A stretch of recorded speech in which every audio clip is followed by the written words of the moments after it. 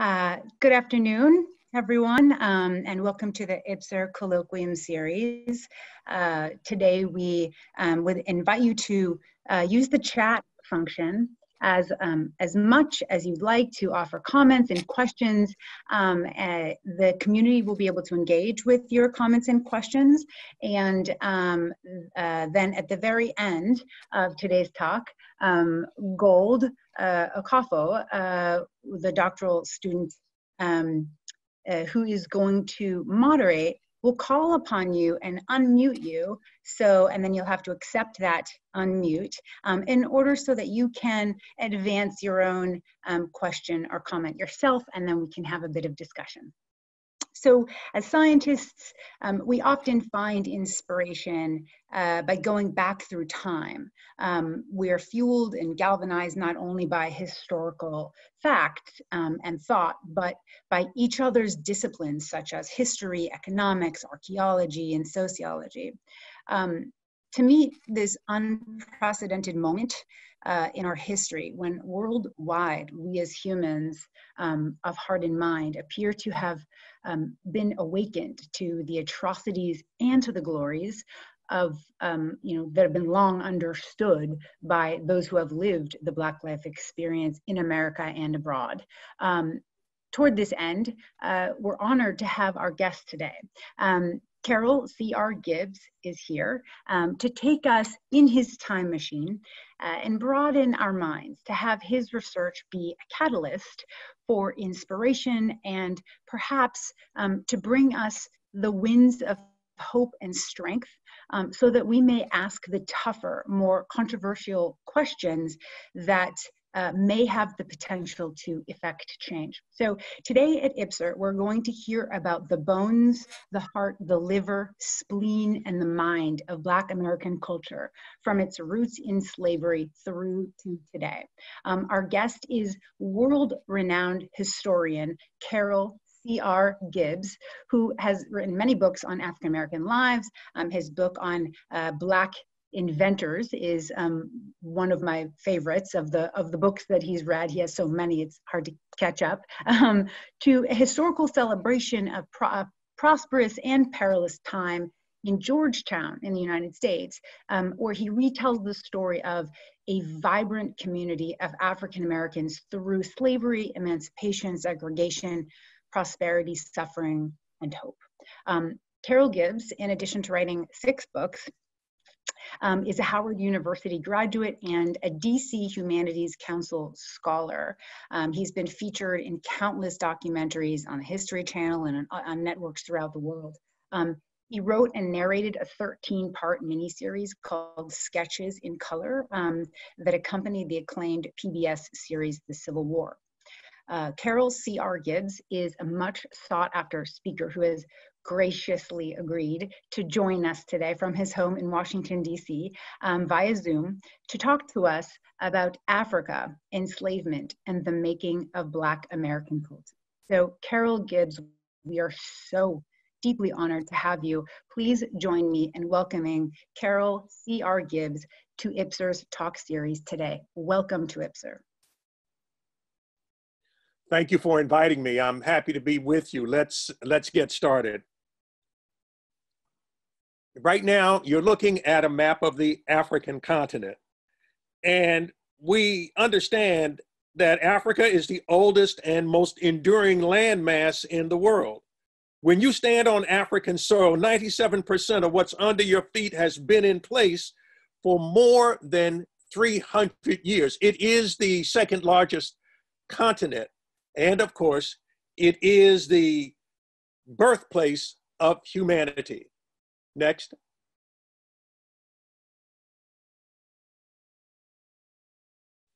As we look at the waters of Victoria Falls tumbling along the river, we also know that the local African people call it Mosi Oyatunya, the smoke that thunders. We are called to mind just how often the African continent has tantalized and confounded the explorers and scientists that have sought to plunder her treasures and purloin her mysteries. when Shakespeare wrote about Africa, he said, I speak of Africa and golden joys. And there is an old Arab saying that he who has drunk of the waters of Africa will drink again. Next. I mentioned a moment ago about how, if we can go back to the previous one, that Africa is the birthplace of humanity. There was a time when the home of all the world's Homo sapiens was in Africa. And then the peopling of the earth began, and African people moved into diverse regions of the globe, spangling the continent with colors and different sizes, but at the root is the African people. Next slide. Fire, evidence that our human ancestors tamed fire in South Africa more than 1 million years ago. And this is a major step forward with respect to the smelting, the shaping of metals. There is hardly an aspect of modern society that in some way does not reflect the conquering of iron ore in one way or another. Next. The first stone tools, as I said a moment ago, the first control use of fire, the earliest bow and arrow, all come to us from old Africa. Next. What we have not fully understood is the nature of invention and innovation that began in old Africa. For something like 500,000 years, Africa was in the forefront of all human technological progress. Next. We may be humorous when we think about how the ancient Africans were the first nerds, that the birth of technology can be traced back to the continent's southern tip, and anyone, next, who would study the contributions of Africa must connect that with science, for it is indeed, Africa is the home of science as well. It is through the process of observation and experimentation that we get the kinds of finds that we come to see today. The blood red marking scored into stone found inside an African cave is the earliest example of a drawing made by humans and predates all previous examples by 30,000 years. And the mark on the stone in blood red ochre itself, a medium of religion and of science, is that of a hashtag 30,000 years ago. Next slide. The beginnings of chemistry, we trace back to old Africa as well. And we find that in South Africa's Border Cave, scientists not only found evidence of ostrich shell beads, but wooden digging sticks and that were used to apply poison. So that the earliest use of poisons we trace back to South Africa. Next. In Mali, archaeologists have found what might be considered certainly the oldest pottery in Africa. The sherds date back to 9,400 years before the Common Era, at a time when climate fluctuation changed the area's desert to grassland. And researchers believe that this pottery was invented there to store and cook new plant foods. Next. You may have wondered, how does this old knowledge influence us today? Africa is the home of the kola nut, and for centuries, kola nuts have played an important role in West African cultural ceremonies. He who brings kola brings life. Rich in caffeine, the kola nut is believed to fight fatigue, heal headaches, and restore sexual virility. The nut is sacrificed during marriages and funerals. It is given as gifts to family, friends, and even strangers. It is a critical ingredient in the world's most popular soft drink, Coca-Cola, invented in Georgia in 1886 by an ex-Confederate Lieutenant Colonel, J.S. Pemberton. If you look at this market in West Africa, we get a key in the way in which Africa most subtly has influenced America and the world. There are items at the lower right-hand side that some of you will automatically recognize as yams, and sweet potatoes. The African word for eating, yambi, it comes from that particular region of the continent. And so we begin to see that Africa's influence covers a vast range of human endeavors. Next.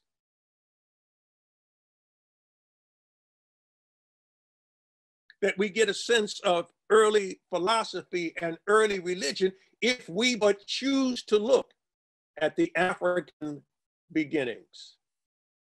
Next. The world's earliest multi-genius, Imhotep, comes to us from the northeast regions of Africa. From the dawn of civilization to the age of Cleopatra, and eventually to modern movie myth, one man's name repeats itself. His name means he who comes in peace. He is the first person in history to emerge as a man who is a master of the art of a doctor, the skill of an architect, the soothsayer and sage. And again, his name means he who comes in peace. He is the designer, next, of the pyramid. And shown here as a deity, he would inspire other civilizations to create noted individuals like Aesculapius. Here depicted as a deity, invented Egyptian pyramids more than 4,600 years ago. Next. When we look at the influence of ancient Kemet or ancient Egypt, we find yet another way Africa's imprint is on us today, for we can actually trace back beyond Greek, beyond Phoenician, letters in our current alphabet. We only have time to talk about a couple, but for example, the letter H, based on the Egyptian hieroglyph of a fence, it has come down to us as H. The letter M, 4,000 years ago, Egyptians drew a vertical wavy line with 5 peaks to denote water.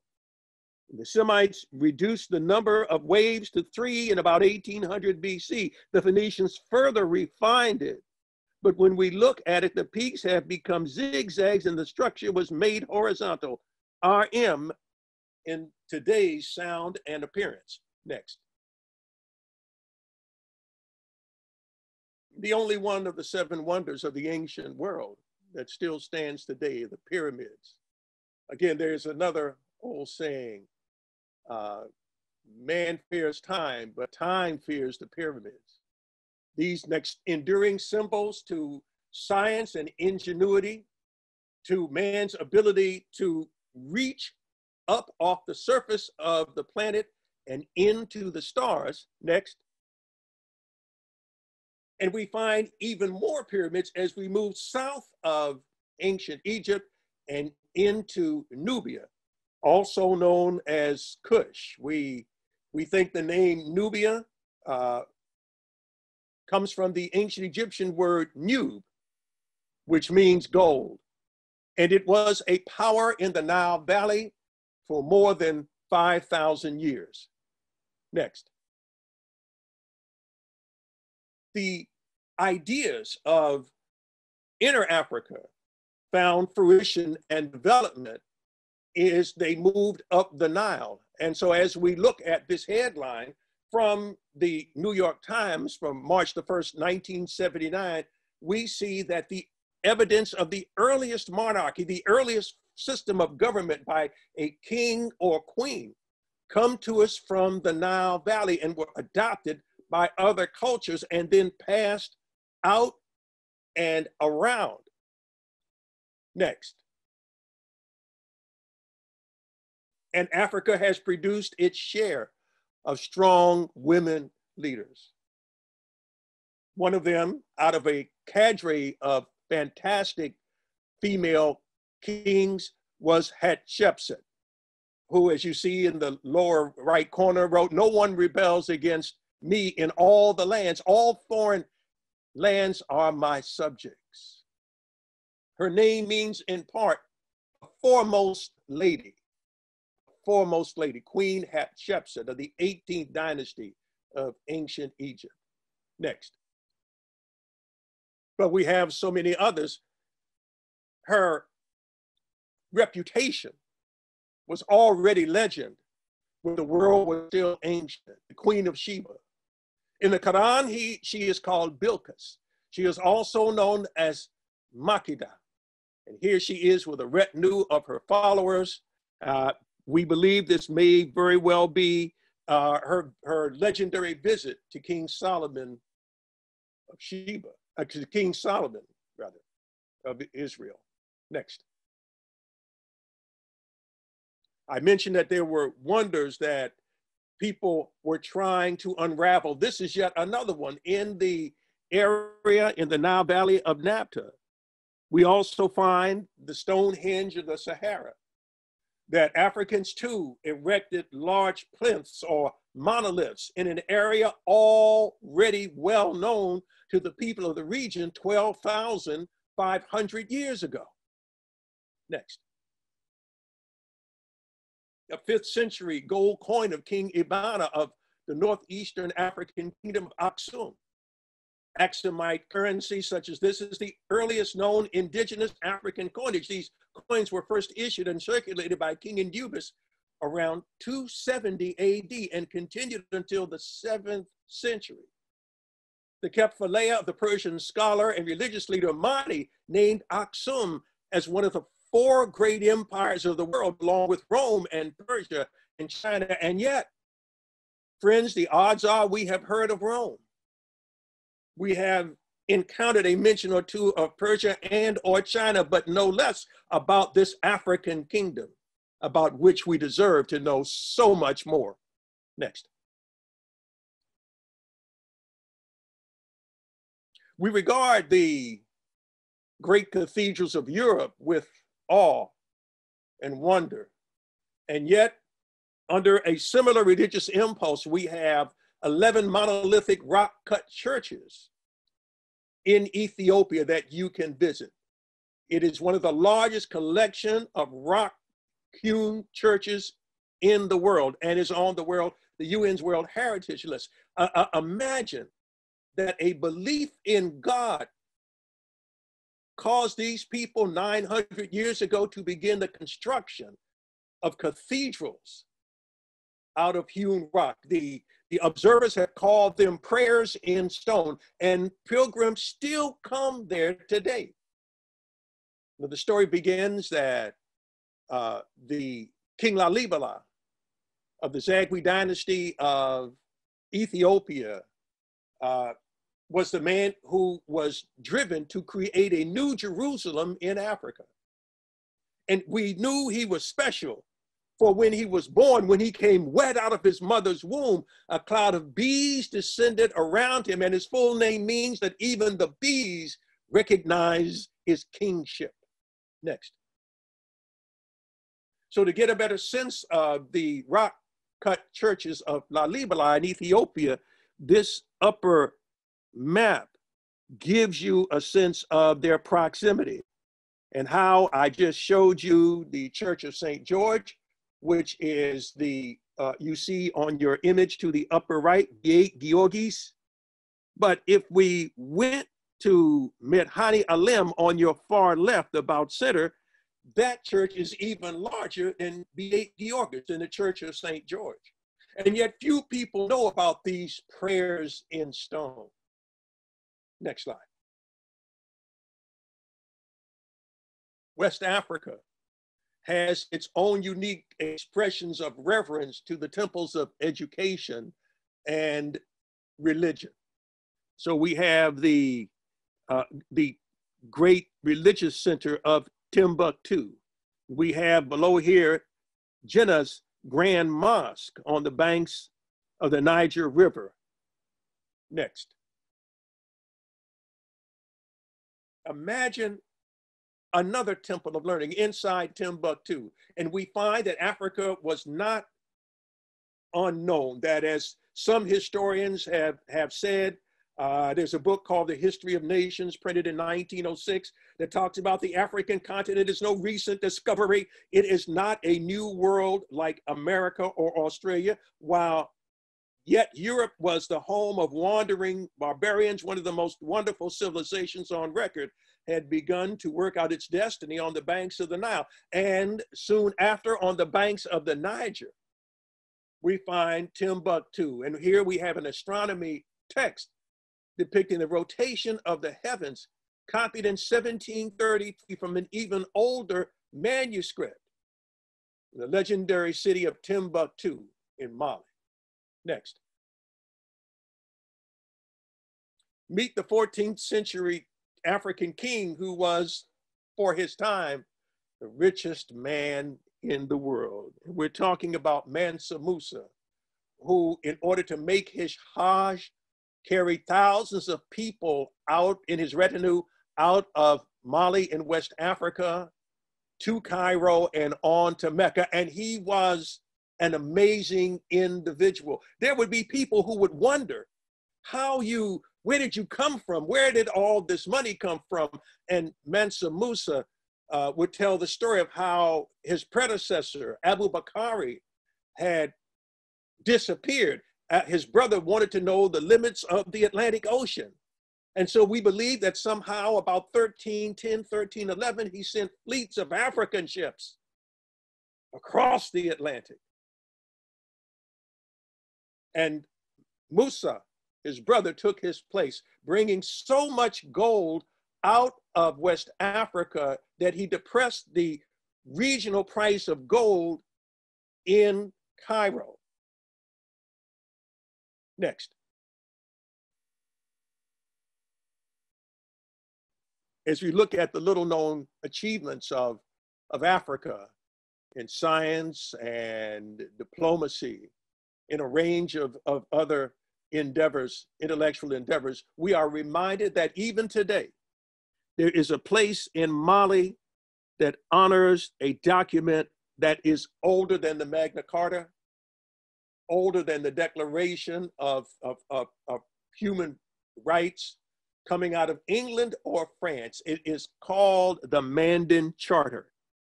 It is called the Mandan Charter. And during the time of the Empire of Mali, it was declared in oral form. It contained a preamble of 7 chapters advocating social peace in diversity, the inviolability of the human being, education, the integrity of the motherland, food security, the abolition of slavery by raid, and the freedom of expression and trade. And yet there are those who refer to Africa as a land of S-hole countries. But this is the information, if it were better known, that would help to recognize and restore Africa's place, next slide, and contributions to America. Not all of these are bygone kingdoms and empires either. But what we see here is from the religious center of the Yoruba people in Nigeria, Ife. They astounded the world with their creations of their sculpted heads cast from bronze or copper that were first modeled in clay and then baked. The striations, the beauty of the sculptures astounded the world when they were discovered a bit more than a century ago. Next. So when we talk about the lost kingdoms and empires, there are still echoes, there are hints, there are vibrant hints of Africa's past splendor that exist even on the continent today for those who care to look. It is out of these nation states that many of those who would later be enmeshed in the Atlantic slave trade would find themselves. Next. And even then, at this critical period in the history when Africa is known by the resources that others have moved in to take, we have the Gold Coast. We have if you start from lower left and go along the hump, the Grain Coast, not from anything other than the Alligator pepper.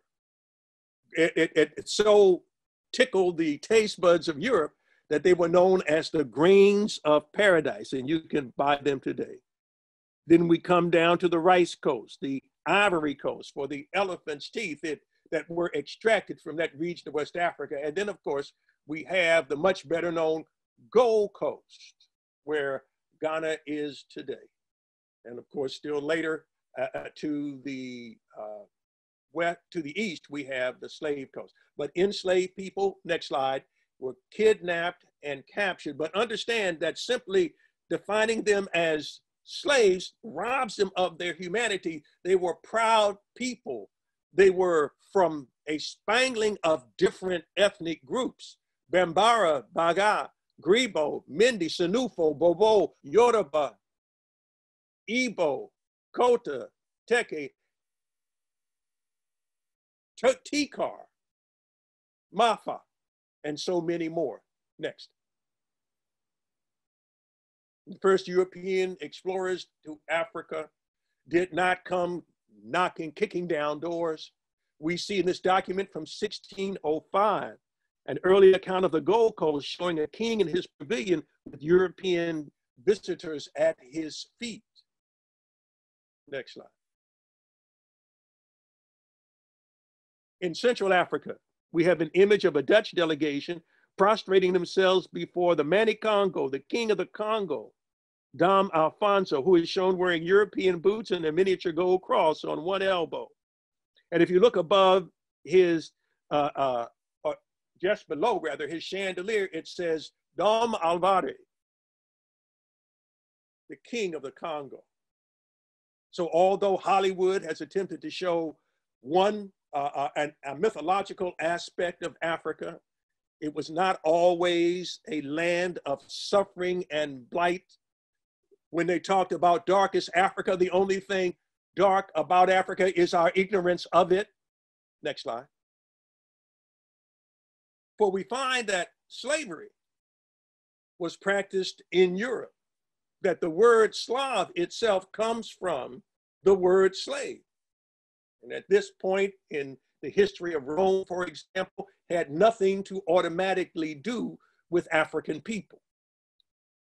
Next.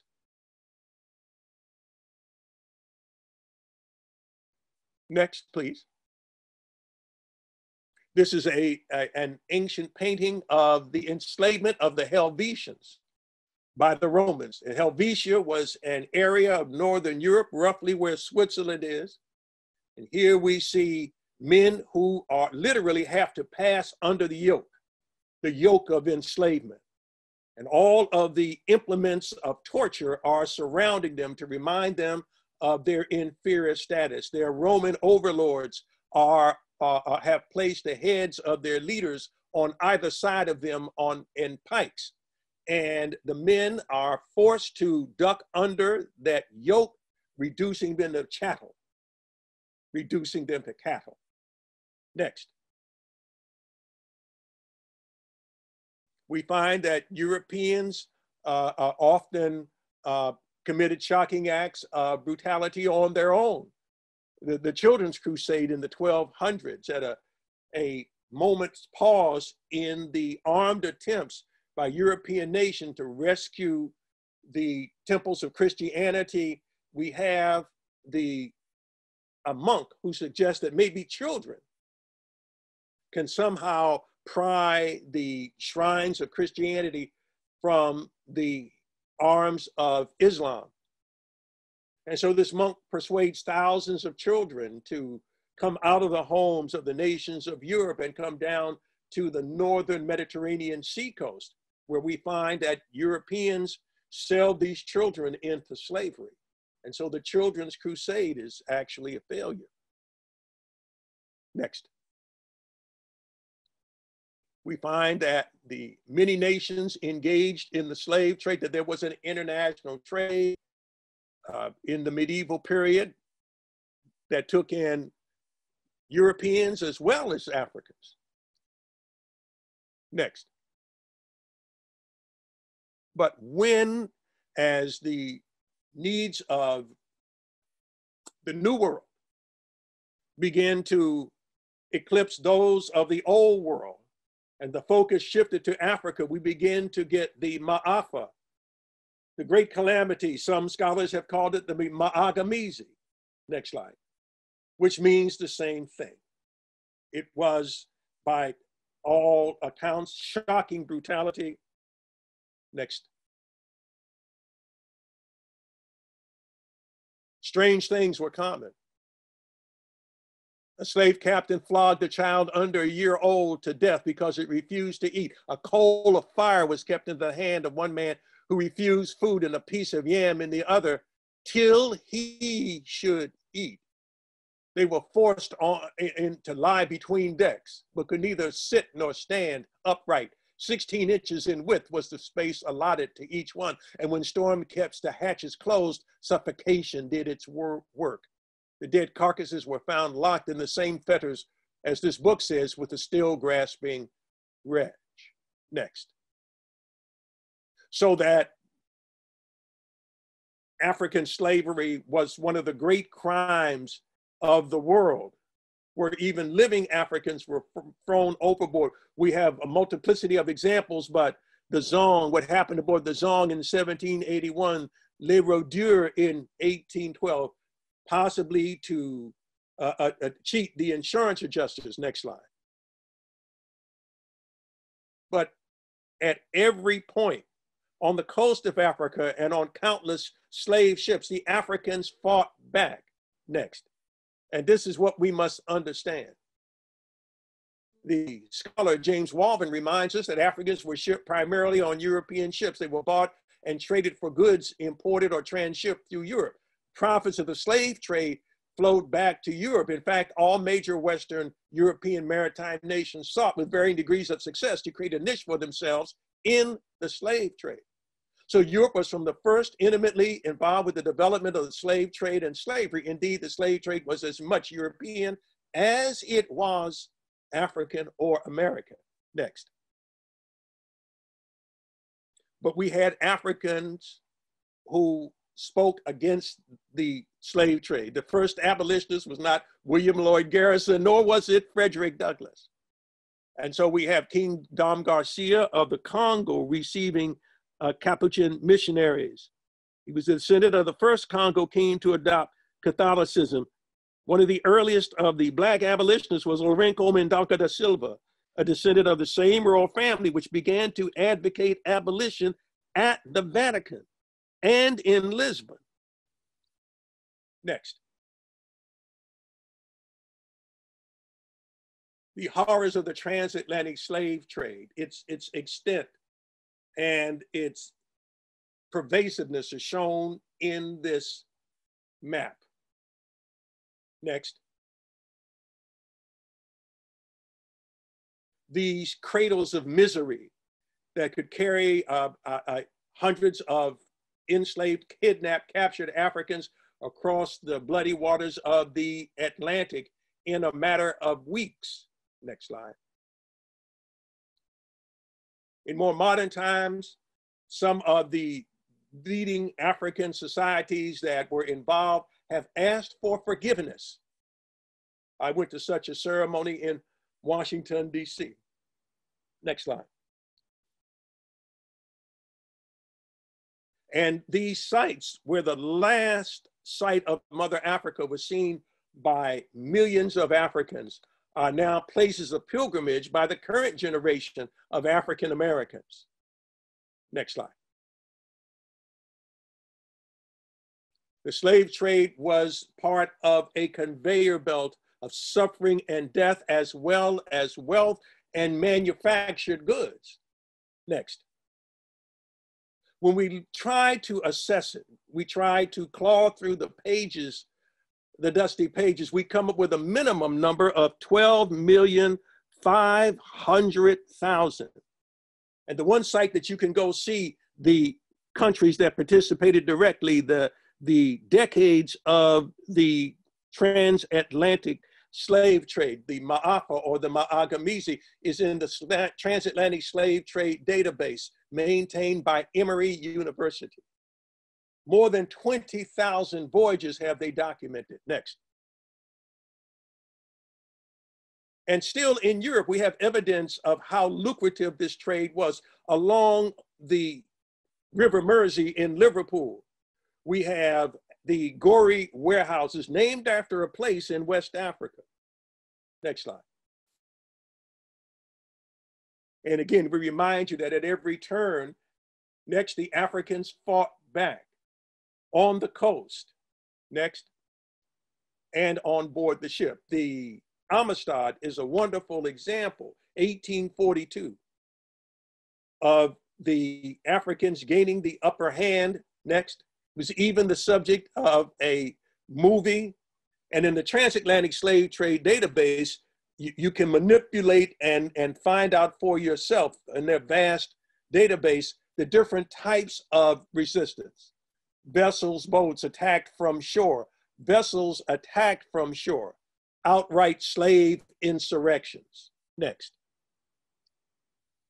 But there was something unexpected in this maelstrom of suffering and death. The Africans Africanized North, Central, and South America. This was not expected, not even conceived. Next, but every place that the Africans landed, they left their culture, their input in language. The city of Charleston, where almost half of all slaves brought to America first set foot on US soil, is finally going to apologize for its role in slavery. Next.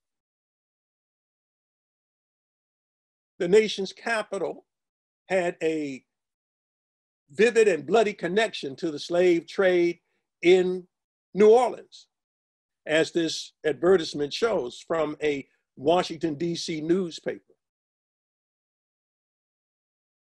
Next. Next.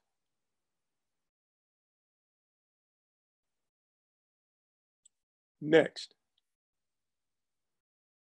Implements of coercion, for no one would automatically and meekly accept enslavement. It had to be enforced by barbaric methods of torture.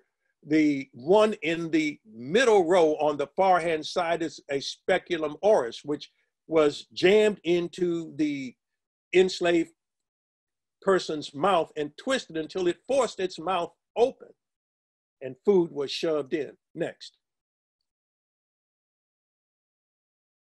And the concern, the worst nightmare, the specter of slave revolts, the recommendation for improvement in the government of Savannah, we present as a grievance that there are not enough patrols appointed through the country to keep the Negroes in proper subjection, agreeable to the Patrol Act.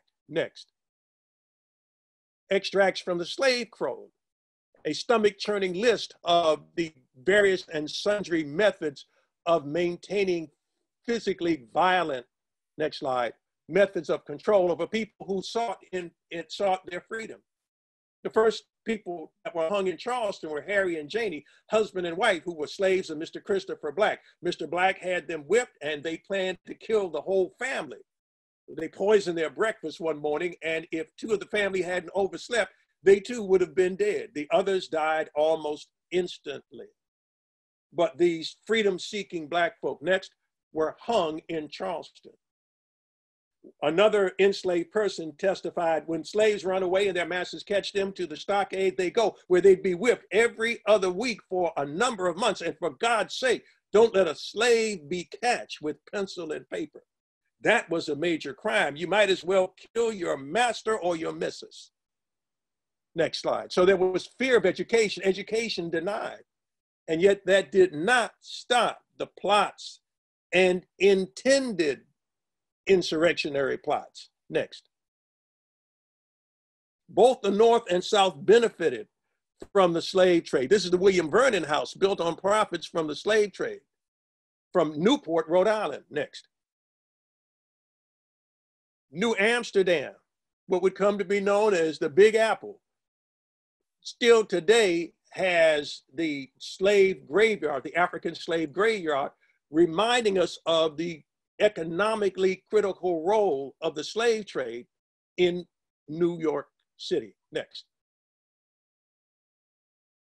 And so where slavery laid its spore, you began to see these sorts of scenes in North and South. Next slide. Going to market, a scene near Savannah, Georgia, with these African women bringing their ways of balancing goods on their heads. Next slide. The Africanization of America would continue. And yes, this was a horrible system of exploitation and bloody appropriation, which the country has yet to deal with. Next. A good mower and an excellent plowman. In his own handwriting, George Washington notes on his slaves in his ownership from a centerpiece of a controversial new exhibit. Next, and none of the so-called founding fathers, and this is a description of enslaved Africans fleeing one of George Washington's plantations, seem to be aware of the contradiction, next slide, of claiming liberty and justice for themselves to get away from England while denying it to tens of thousands of other people because of the color of their skin. Lafayette would go on to say that he would have never fought for American independence had he known that he was involved in maintaining a land of enslavement. Next. And for those courageous and hardy few who decided that they would do something to combat the spreading plague of slavery, history has shown them very little attention. I just want to share with you Robert Carter III of Nominee Hall, a contemporary of Jefferson and Madison and Washington, who freed all of his 500 enslaved people and was written out of the history books. There's even now today only one book called The First Emancipator by Levy on this courageous stand that this man took. Next. Attempted slave uprisings, even in the nation's capital, even in Georgetown, and this information is not taught in the city schools. Georgetown, 1802, and I find these references no less than in the papers of Thomas Jefferson and James Madison. Next. We acknowledge that the most white folk did not own slaves, but they were still part of this system, part of a system in which there were thousands of other enslaved owners. And because of an insidious agreement with death and a covenant with hell, there were whites who would go down to defeat in the Civil War by backing this inhumane system. Next. So when we see that 6 million non-slave holding whites, 1 million members of families holding 5 or more enslaved, another 1 million members, families holding 1 or more slaves, and that in 1860, the year before the Civil War begins, 250,000 free blacks. Next, a testament to their own skill. But even religion is turned into the surface of slavery. Next. Too many pastors and preachers didn't speak out. And even though Frederick Douglass acknowledges in My Bondage and My Freedom that he knew that what was taught that so favored their perpetual enslavement wasn't true, he knew that others still bought it. Next. William Craft. I have often seen slaves tortured in every conceivable manner. I have seen them hunted down and torn by bloodhounds. I have seen them shamefully beaten, next, and branded with hot irons. Here is a recreated drawing of a slave plantation that once stood in downtown Washington overlooking the wharf and stretched in its farthest reaches up to, ironically, almost where the National Museum of African American History and Culture stands today. Next. But how to define Black people. And so the definition of Negro in the first American edition of the Encyclopedia Britannica considerately described Black people as a race of impudence and idleness or treachery, revenge, cruelty, stealing, lying, profanity, and debauchery. That the Black people were strangers of every sentiment of compassion and an awful example of the corruption of man when left to himself. Next, there's still people who believe this nonsense even today. And so when enslaved Africans were first given Christianity, it was given with the bias of maintaining, next slide, the power of enslavement over their lives. And there were businesses well known today that started out ensuring, at the lower right-hand column, ensuring the lives of enslaved Black people, not for the benefit of the slave, but for the benefit of their masters. You might recognize one. Next. Perhaps somebody recognizes the name Etna. Next. Brown Brothers Harriman began with the profits of enslaved labor. Next. So we can make these connections. James Buck Duke, a man who would take the profits from tobacco and his enslaved workers and buy a college in North Carolina, a famous college. I'll let you figure out the name of that school. Next. Robert Morris, founder of the Bank of North America, founded in 1781, Willing and Morris, which dealt significantly in slave shipments and trading. His bank operated until 1923, and then the assets were acquired by Wachovia, which was itself acquired by Wells Fargo. Next. And yet, to the amazement of many, the Negroes are not only increased by fresh supplies from Africa and the West India Islands, but also very prolific among themselves. And they that are born here talk good English and affect our language, habits, and customs. Next slide. One example would be the Africanization of the English language. So along with words from Greece and Rome and the languages of England and France, we would find African words in American speech. Slavery was a major economic investment. It was 3 times greater than the total amount of all capital, North and South combined, invested in manufacturing, and almost 3 times the amount invested in railroads, and 7 times the amount invested in banks. Next slide. It was a major economic interest. And as the nation headed toward the Civil War, next, as there was increasing discord about it, we come now to the Civil War, which many Blacks saw as the first coordinated assault against slavery. Next slide. And African soldiers would have a major impact in that. And emancipation. Next slide. That they had fought and bled, 30,000 dead. But even in a post-Civil War America, African survivals in American culture would still be found. Next.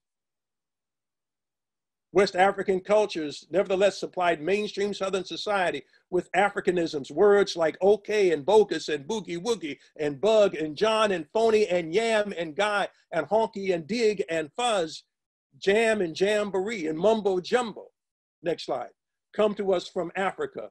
Mulambo, another word for money. If anybody here is familiar with a song by Chuck Brown, he mentions Mulambo, and I want money, y'all. I need some moolah, y'all. That is the Americanization of the Bantu word. Hippie, for someone aware, from which we get the word hip. Juki and Tota and Jeb. If you've ever heard the word jive, which means to speak foolishly or misleadingly, that comes from the Wolof people in Senegal and the Gambia of West Africa. Next. And so Africans brought new words to America and gave old words new meaning. A good example is what happened to the word bad. Another is the word sick. Oftentimes when people say that's sick or that's ill, what they mean is that it is really cool or good. Using a word to mean the opposite is West African custom. The Mandingo saying it is good badly actually means it's very good. Remember Michael Jackson's song, I'm bad. Next. And so the verbal wordplay, the skill of oratory still distinguishes African American culture and custom today. It is prized in the church and in love connections. Next. Next. Africans brought the building of their own homes to the earliest enslaved plantations, these slave labor work camps. Next. But in their design, they showed the world new methods of thought and new standards of beauty. For we find that in the design of an African village, in the design of an African cloth, in African hairstyles, we find the basics of fractal geometry, a repetitive pattern that you can follow into infinity. Next. And we found African cultural remnants in a variety of places, African games, next slide, African prayers, African religious. The banjo itself is an African instrument. Next. Next. Here we go. And it's hard to find mention of the African origins of the banjo, but no less than Thomas Jefferson acknowledges the origins of the banjo or banzar, so deeply embedded in American culture that its African origins are forgotten or overlooked. Next. Here we find that a man named Joel Walker Sweetie popularized this African instrument, taking it across America and to the stages of the kings and queens of Europe. Next. We find a rediscovery of African holidays in Pinkster and Junkanoo, next slide, in the New World. Next. A historic African-American celebration of spring, next. As we move to the close of my presentation, we see that African culture has influenced dance. The Charleston would be one simple way that we begin to see this. And we would even, next slide, talk about forms of tap dance as well. The minstrel show still maintains aspects of Africa. Next. Next, that talks about the Charleston. A game I played as a youngster, Ring Around the Rosie, is still played in parts of West Africa today. Next. Folk tales and sayings, what goes around comes around. Pretty is as pretty does. Actions speak louder than words. Next slide. We, along with others like Johnny Appleseed or Calamity Jane, John Henry and Stacker Lee, next slide, are parts of Black folk culture. The unique role of the Black church as a focus of strength and an outlet for self-expression still loom large, next slide, in our community today. And so in many ways, it has been this spiritually felt dimension, next slide, that has helped African people cross a bridge over troubled waters. And we see similar ways of worship, next slide, similar forms of expression in vastly geographically separated communities. And one way we learned away from slavery and discrimination was to secure an education, an uphill struggle to learn, next slide. And so we come now to the stretch of our presentation. We look at the beginnings of African-American music, its development out of its West African musical roots. We see it split into jazz and non-jazz and the sacred traditions. Next slide. We see it gaining national and then worldwide attention in the 19th century through Black choral groups and Black church groups and individual Black singers, next slide, who popularized the Negro spirituals, and then gifted musicians, male and female, next slide, who popularized jazz. And so we can chart one of our greatest contributions in the arts from Africa all the way down to the 21st century. Next slide. We have suffered, stony the road we trod. Next slide. Bitter the chastening rod, but we have used boycotts. Next slide. Long before the bus boycott. We have fought Jim Crow, not only in the South, but in the North, in stores and in churches. Next slide. And we have fought to keep alive our memory of our history through organizations like the Negro Academy. Next slide. The National Negro Memorial, which later would become the impetus for the National Museum of African American History. Next slide. And we praise and acknowledge those dedicated men and women who sought, next slide, to capture key moments of our history, of the glorious women, the awesome women that have, next slide, saved and inspired us, of those who have donated their lives toward truth and justice and equality. Next slide. These powerful sisters whose praises will be sung as long, next slide, as we have voices, even in times of difficulty. Next slide. It will not stop our respect for our history. It reminds us and reminds the world, for those who care to know, next slide, while tough times don't last, tough people do. We have many contradictions in our history, but those will be fought. Next slide. And we must all work together to dismantle the edifice of hate. Next. We have ways of doing this, be it Kwanzaa, next slide, or African-centered schools, of people who are preserving our traditions in parts of Southern America today. Next. We're still learning. We're still finding that in many ways, these people left a record of their presence. Next. And we find more than 5,000 African Americans are moving to Ghana, next slide, to live. They want a more closer connection. It doesn't mean they'll forget this marvelous African American history. Next. A history of magnificent struggle, of awesome works of art and science. Next slide. But in the end, and this is the final image, people wonder how we still survived in this country. And so we close now with the observation of Amy Perry, who at the age of 82 told an interviewer in the 1930s, the first year after freedom, I gone to school on Mr. John Townsend's place down to Rockville.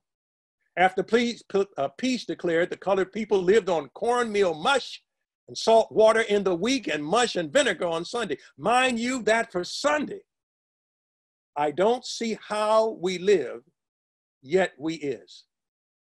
And so that we can say that in a land hostile to our presence, jealous of our attempts to establish ourselves as dignified and equal human beings, yet we is. I'm C.R. Gibbs, and I thank you for your time and attention.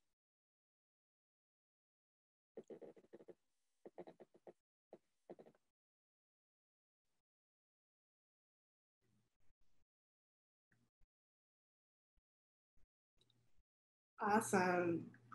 Hi, my name is Golda Clotho. I'm a third-year PhD student in social psychology, and I want to thank C.R. Gibbs for that wonderful talk. Although it is sobering at times, I think it's very important to talk about the history of Black people, especially as social psychologists who study how people interact with one another. It's important to know the history and the culture of people. So I'm going to go ahead and go into the questions. For these questions, I'm going to unmute you. And first, we're going to have a question from Skander. Skander, you're now allowed to talk.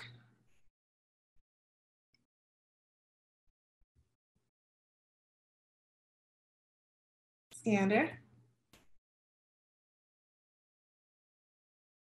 I can ask his question for you. So first, he says, thank you for Hear me?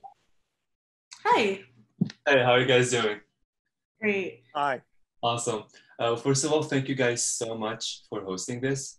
I'm African too. I'm from the north, and probably like I didn't know 80% of what you, Mr. Gibbs, presented. So I thank you for your time. I just wanted to ask. This may be a bit unrelated, but it's really out of my curiosity. With the racial inequality, in the criminal justice system inherited from slavery. I'm sorry, I didn't hear everything that Skander had to say. Oh, yeah, I apologize. I'll say it again. So I was just asking whether you think that the racial inequality in the criminal justice system is inherited from slavery. Yes, what we find is that many urban police departments were initially set up to control and surveil the movement of Black people because of a fear of revolt. You can go back in New York City, for example, as far as 1741 and see slave revolts in New York City.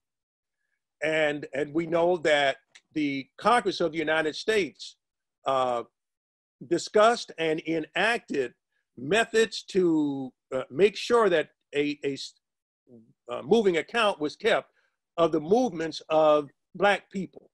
Mm-hmm. So that from the beginning of this country, Africans were regarded as objects of fear and suspicion. And this has been carried on through the police systems and down to the present day. There's another lecture I do called A Matter of Injustice, where I go into more detail. Okay. Yeah, it makes sense. Definitely. Thank you so much for answering my question. I appreciate it. You're welcome. Thank you for your interest. Yes, thank you for the question. Our next question comes from Professor Drew Jacoby Senior. Drew, I'm going to unmute you right now. Hello. Thank you for that lecture. That was terrific. And we don't normally get this methodological perspective. So my question is coming from the perspective of a psychologist interested in understanding what the conversation around this topic is in your own field. So I'm wondering how receptive historians have been to your thesis that African culture or African history and African American history has an equivalence to European and American and traditional American narratives, and how that has changed and how you see it as perhaps changing going into the future. Thank you, Drew, for the question. I've seen the interest ebb and flow. I saw it reach a peak in the 1960s, and then it began to drop off in the 1990s. But what I am happy to report is that there are a number of movements across the country from young people who believe that studying the history of African people on the same level as you spend time studying the history of European people will benefit not only students who are of African descent, but teach profound lessons to students who are interested from other races in how this fits into the American construct.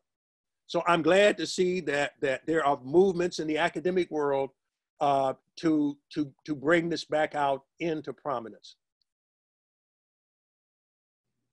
All right, so our next question comes from Arthur Aaron. Arthur, I'm going to unmute you right now.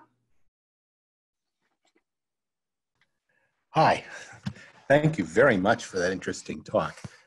When you were talking about slavery in Europe, even among non-African or non-Africans, I was wondering whether there was slavery in other parts of the world, such as Asia, which was not connected very much to either Africa or Europe. The short answer is yes. What we probably need to do is to define the slavery, even inside Africa as well as around the world. So there are various forms that can range from domestic servitude to outright chattel slavery, we have peonage or debt slavery as well, which we would put that in the middle. And so you find domestic servitude where you take people into your household, but they still have rights. They are essentially what you might have found in England in the early 20th century, late 19th, as old family retainers. But that had come down from a much earlier period when there was slavery in Europe. We find similar practices among the elite in China, for example. And so, yes, we have various levels, similar institutions as we walk across the globe. Thank you. Yeah. Thank you for your question. Our next question is from PhD student Lindsay Burnside. Unfortunately, she can't unmute, so I'm just going to ask the question for her. She's wondering how our perception, or rather ignorance, of the continent of Africa affects how we conduct social science today. For example, we have a lot of weird participants, which are Western, educated, and developed. So how does our perception of Africa affect the way we do science today? It must be both frustrating and seemingly insoluble how we don't understand Africa. We do not understand Africans on a very basic level. And we don't understand how our stereotypical concepts infuriate Africans. I had them talk to me about how people will come up to them and to say, do you still live in trees, when that was never the case. Or that they think that all Africans come in the same shade or hair texture. What we need is frankly, from the cradle up, education about the world's second largest continent, one that renews, enlightens, and challenges us, and if nothing else, humanizes African people across the globe so that people can understand you're not looking at something that is not you. It is an expression. It is just like you have facets on a diamond. We're all part of the same stone. Thank you. All right, our next question is from CNU Thien. CNU, I'm going to unmute you right now.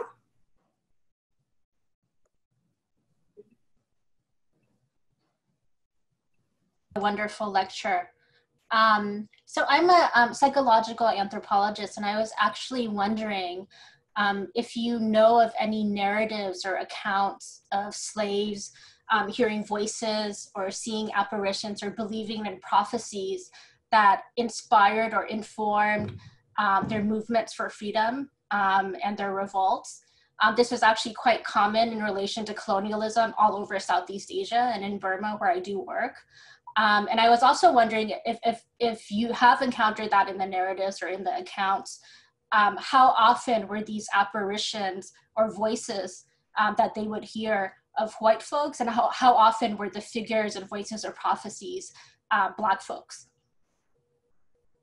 We often find stories of apparitions going from Nat Turner to Madam C.J. Walker.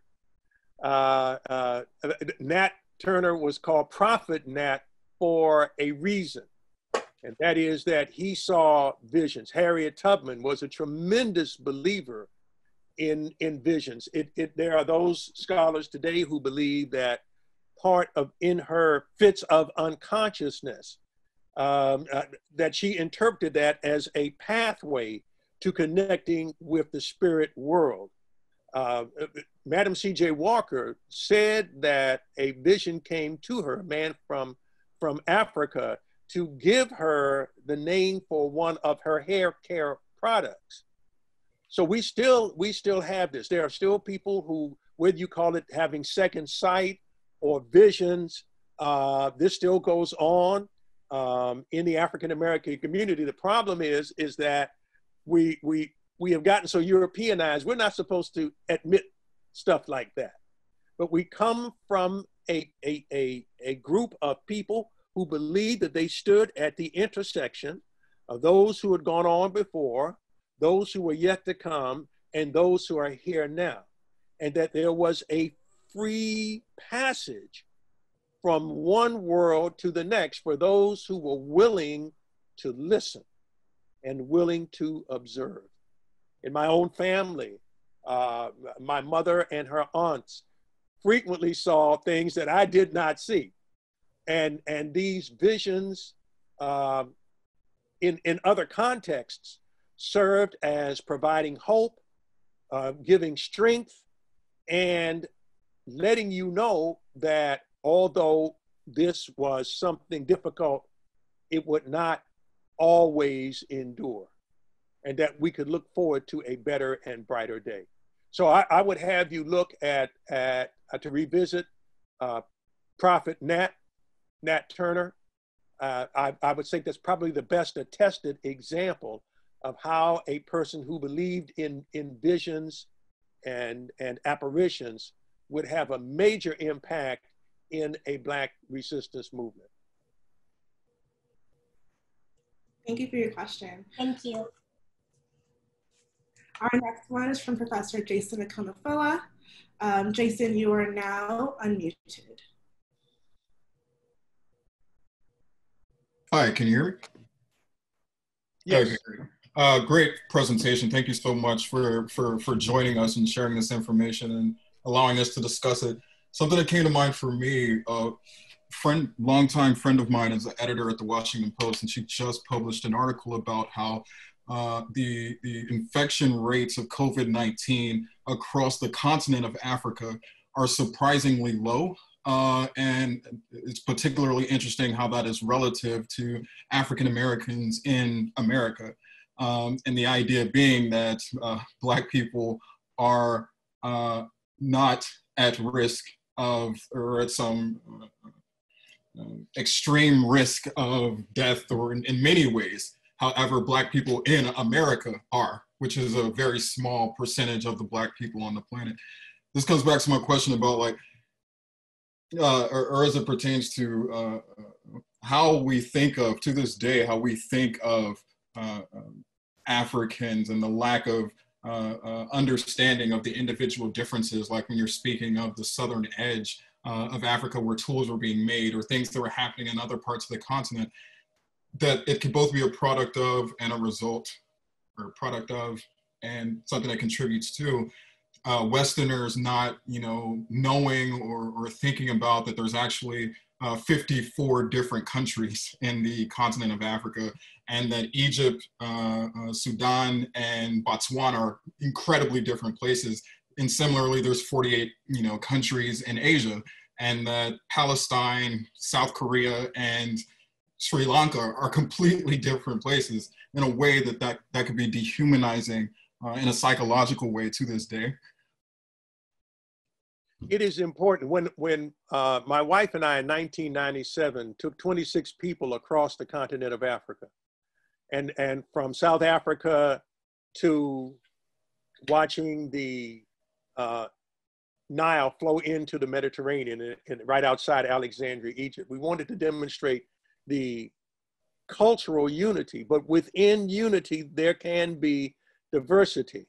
And it seems clear to me that we never were in Africa quite what we've become over here.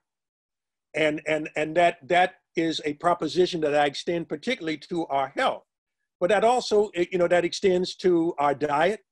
I mean, we're eating things over here that we should not be eating, that rational people, period, should not be eating. But because we do not have a medical system that treats us equally, we suffer unduly from it, so that we're seeing high rates of COVID-19 deaths as we become increasingly affected by it. However, I did research on Ebola and found out that in traditional times, African societies had methods of dealing with Ebola that were not known by Westerners. They were already engaging in isolation.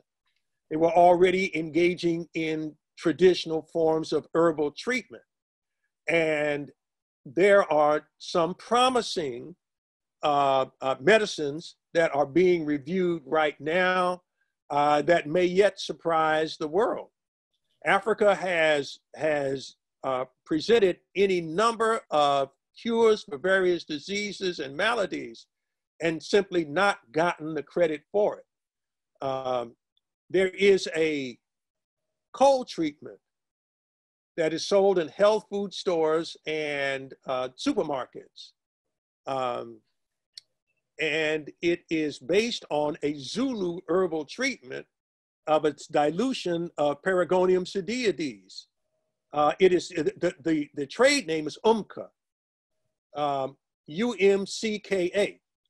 But we know that the Zulu had a pharmacopoeia of 800 different medicines that they were able to repair wounds and treat diseases, as well as forms of mental illness. And all of these things need to be reevaluated, particularly since Africa still comprises a more than fair share of natural plants whose healing substances still need to be medically evaluated by the East and by the West. Does that? Thank you. Yes, that's all of that. Thank you. Okay. Well, I would just like to pop in and thank everyone. Carol, Gibbs, thank you so much for spending over an hour with us today. We cannot thank you enough. It's been absolutely amazing. I wish we could have gotten into the long list of inventions that have come out of Africa and from African Americans. I mean, everything from toothpaste to the toothbrush. I mean, goodness, for those of you in the audience who are still here listening, if you can get a copy of his book, you know, Black Inventors, it's brilliant. Gold, thank you so much for navigating through the, you know, the sort of discussion session. And Elizabeth Peel, thank you so much for operating everything above, below, and behind the scenes. Carol Gibbs, is there any final word that you'd like to, any final bit of wisdom you'd like to impart upon us before we say goodbye? I would first like to thank all of you, Elizabeth and Gold and Dana. Thank you for this matchless opportunity. And I think that I'll just leave you with the fact that until we come to a better understanding of Africa, we will not come to a better understanding of ourselves. I think that's absolutely right, because that is where we all come from. Absolutely. So with that, thank you so much. Thank you everyone for joining us today. Thank you, Carol C.R. Gibbs. We're greatly honored to have you today. Thank you, everyone. Thank you, Dana. If I can be of service at any time, please let me know. Well, thank you so much for that. I'm going to take you up. You shouldn't have said that. Uh-oh. Uh-oh.